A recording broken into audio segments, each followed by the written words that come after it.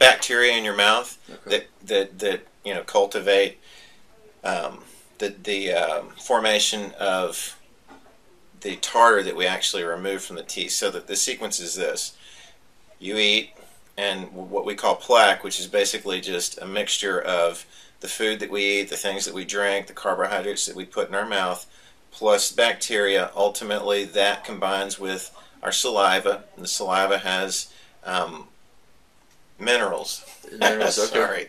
So if you're producing the kind of saliva that leads to the formation of tartar, which is the hard stuff when you finally get to our office that we have to actually clean off the tooth, that's what eventually leads to periodontal disease. It's an infection in the mouth.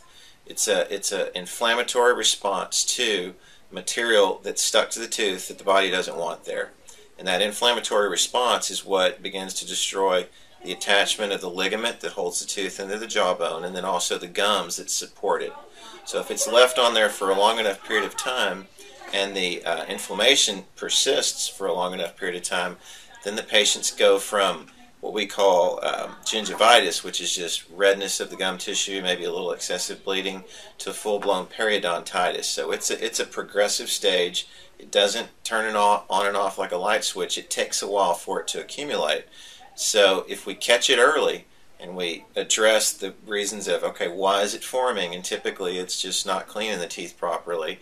And then secondarily, getting it off, because no matter how good you clean your teeth, you're going to get some accumulation of tartar. So the key is take care of your teeth at home, and then either once or twice or 3 times a year you're getting your teeth cleaned at the dental professional's office and getting what does accumulate off. So you're always maintaining a good, healthy periodontium in your mouth, so you don't end up developing that cascading issue of plaque accumulating, turning into tartar, turning into gingivitis, and then eventually, with enough time, turning into the periodontal disease.